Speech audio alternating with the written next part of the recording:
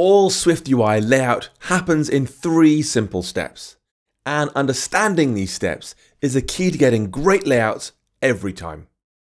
The steps are: first, a parent proposes a size for its child. Second, based on that information, the child then chooses its own size, and the parent must respect that choice. And third, the parent then positions the child in its coordinate space. Now, behind the scenes, SwiftUI performs a 4th step. Although it stores positions and sizes as floating point numbers, when it comes to rendering, SwiftUI rounds off any pixels to their nearest values, so our graphics remain sharp. Now, those 3 rules might seem simple, but they allow us to create a hugely complicated layouts where every view decides how and when it resizes without the parent having to get involved. To demonstrate these rules in action, I want to make a very simple text view here with a background modifier. I'll say text hello world with a background of red. Now, you can see in my preview here, the background color sits tightly around the text itself. It takes up only just enough space to fit the content we provided. Now think about this question. How big is content view?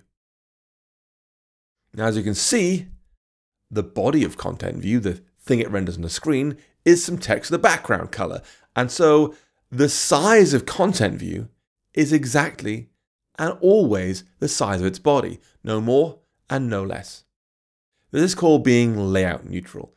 Content view doesn't have a size of its own, actually doesn't really exist at all as a thing, at runtime at least, and instead just happily adjusts to fit whatever size is needed.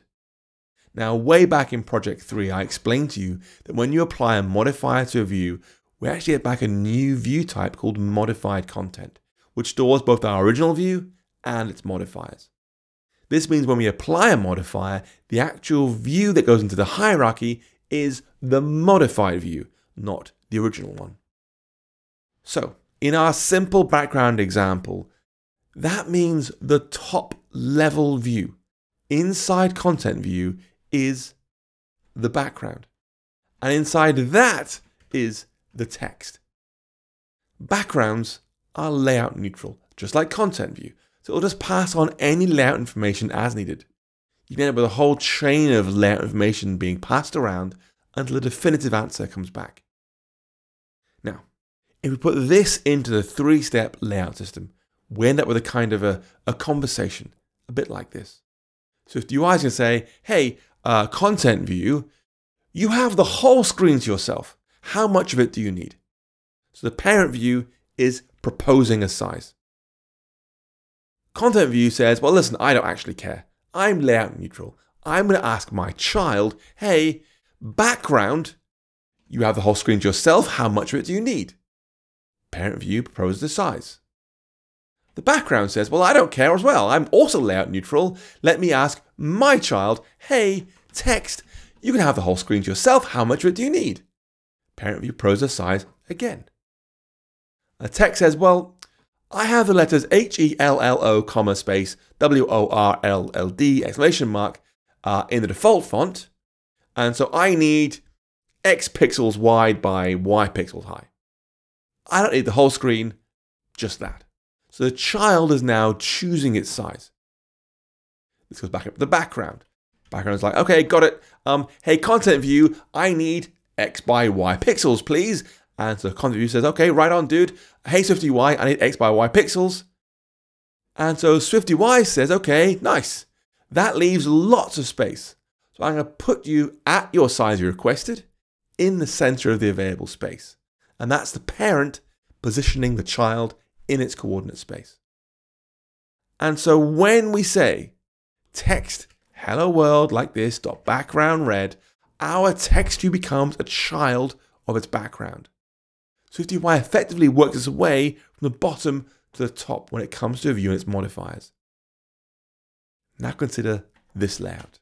Text hello world, dot padding of 20, then background red. And this time the conversation is more complicated because padding no longer offers all its space to its child. It needs to subtract 20 points from each size to make sure there's enough space for the padding. And then when the answer comes back from the text view, padding adds 20 points on each size to pad it out as requested. So it's more like this. SwiftUI says you can have the whole screen. How much do you want? Content view. Content view says, well, you can have the whole screen. How much do you want? Background. Background says, hey, you can have the whole screen. How much do you want? Padding.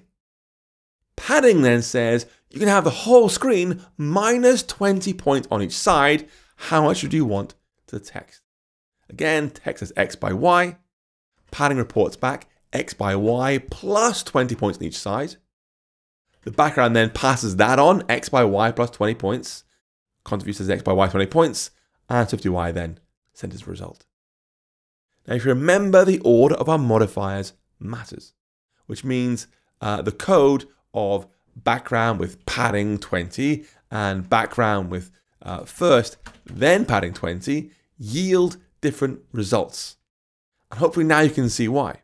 Background is layout neutral. It determines how much space it needs by asking its child how much space it needs and using that same value. So the child of background is the text view, which is now directly, then it'll fit snugly around the text. But when the child is the padding around here, then it will receive back the adjusted values that include the padding amount. Now, there are two interesting side effects that come as a result of these layout rules. First, if your view hierarchy is wholly layout neutral, then it will automatically take up all available space. For example, shapes and colors by default are layout neutral. So if your view contains a color and nothing else, it'll automatically just fill the screen. I could say here, let's just use color.red, bang, full screen straight away. It expands to fill. Remember, color.red's a view in its own right. But because it's layout neutral, it can be drawn at any size.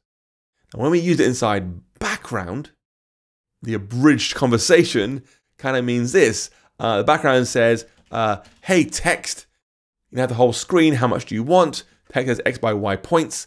I don't need the rest. The background then says, hey, color.red, you can have X by Y points. How much of that do you want? And it'll say, I don't care.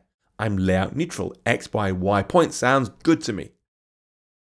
The second interesting side effect is one we faced earlier. If we use frame on an image that's not resizable, we get a larger frame without the image inside changing size.